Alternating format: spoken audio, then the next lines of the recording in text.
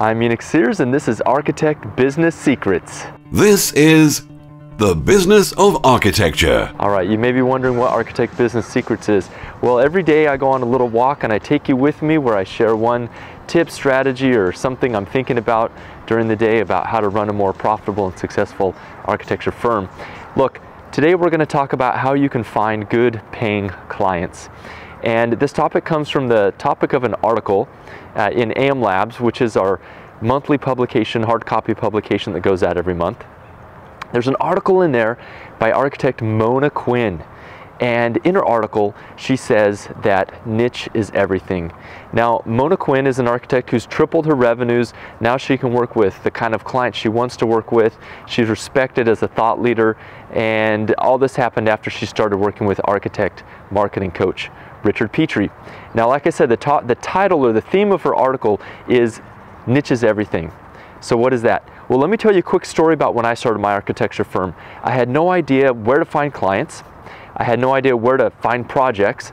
I knew where the clients and the projects had come from for the architecture firms that I'd worked for in the past, typically from relationships and past clients. And so what I did, I thought, you know what, I got to get out there and network, right? So I went to all sorts of networking events. I joined BNI, which is Business Networking International.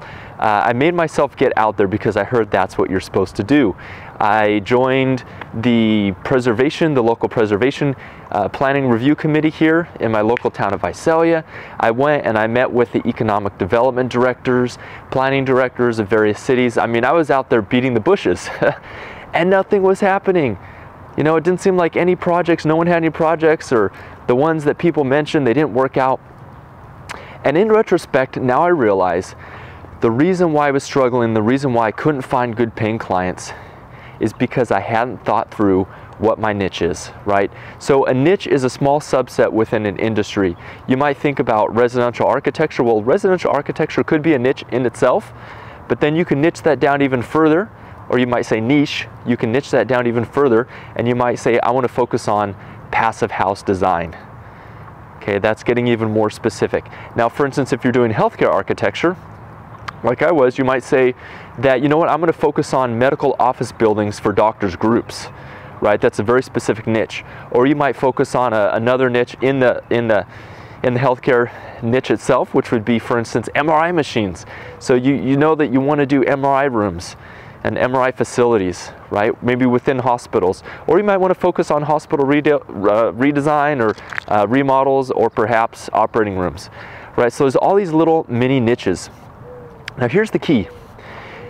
If you don't know exactly what kind of projects you want, in other words, you're willing to take anything because you know you can do everything, the client is not going to know that you're the right architect for him or her, all right? I'm going to repeat that again. If you don't know what you want, the client is not going to know what they want. They're not going to be able to see it in you, all right? So here's what Mona Quinn did. She identified a niche. She knew she wanted to do residential design. And within residential design, she decided she wanted to specifically focus on character home renovations in New Zealand. Now, character homes, you know, in New Zealand has a great building stock of residential homes made out of timber.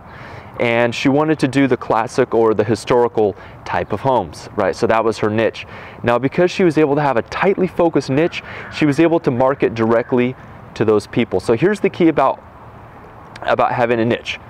A lot of architects feel, you know what, I don't want to niche down because I don't want to say no to projects, number one. And number two, I'm worried that if one of the particular industries goes down that I'm involved in, I don't want to put all my eggs in one basket, right? So here's the key. Just because you niche down your marketing message doesn't mean that you have to niche down the actual work that you do. This is how you're able to increase your fees, get premium dollar, and absolutely dominate the competition. So here's my challenge for you today. Identify one tightly focused niche, either based on projects that you want to do, projects that pay well, or projects you've done in the past. Get out there and dominate that niche. Come up with a marketing strategy to absolutely dominate that niche so you are the undisputed market champ in that area. Okay, this is exactly what happened to Gensler. When Art Gensler started out, One of their first projects, they did it for a brokerage firm called Cushman & Wakefield. It was a retail fit out. And that basically launched that firm into the 41 office mega firm that they have now, because they focused on these retail build outs for Cushman & Wakefield all over the world.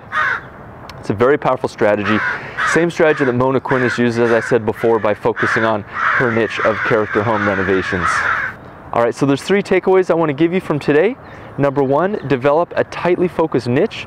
Identify what kind of clients you want to work with. Number 2, identify and come up with a marketing strategy and a marketing message for that niche. And number 3, if you don't know what kind of clients you want to work on, your clients won't know either.